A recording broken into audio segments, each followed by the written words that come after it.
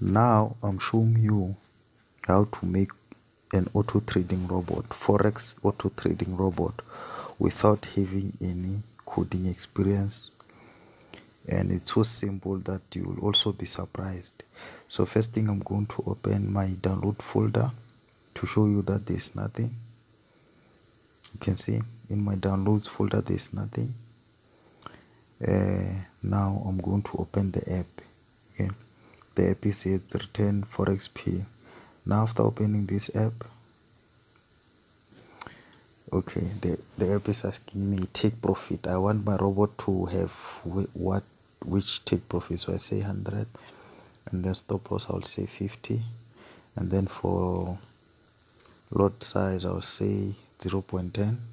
So now I have to put in the name. This name will appear on the robot every time I place it on the